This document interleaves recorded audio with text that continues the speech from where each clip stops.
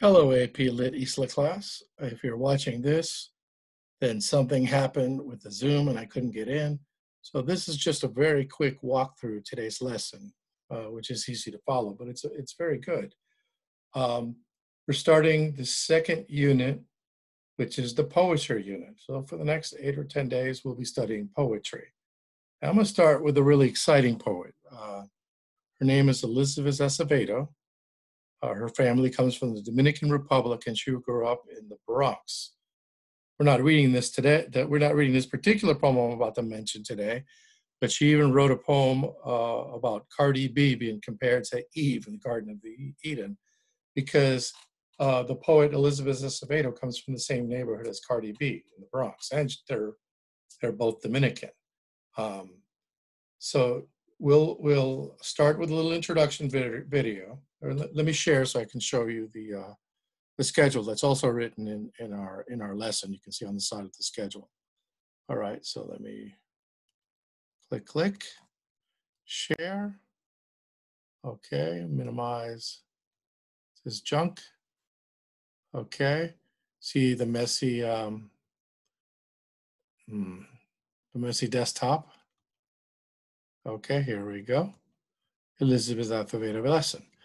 Okay, lesson for today. First there's an introduction. I'm just gonna have you listen to her and get a feel of what she sounds like. Then we're gonna read a poem called Hair.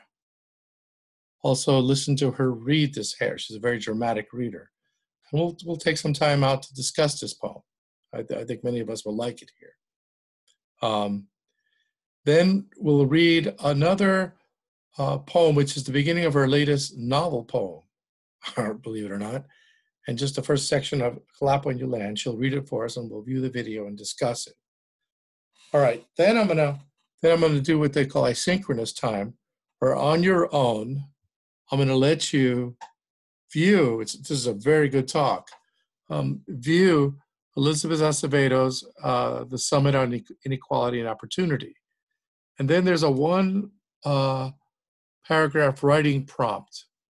Okay, so everybody will click on the Google Drive here, and you'll write a paragraph, put your name to it, but you'll be able to see each other's paragraphs and just a paragraph response.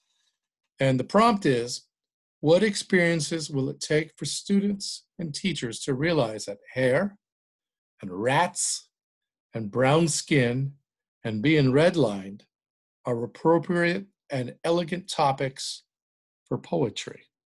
After you watch this video, you'll understand why I asked that question. And so I'll just get a paragraph response from everybody. This should probably take us to class. So that'll be our opening day on poetry is Elizabeth Acevedo's poetry. All right. Let me unshare this business. So hopefully you won't see this video because we'll be on Zoom and I'll have talked all this to you. But it's here just in case. Thank you.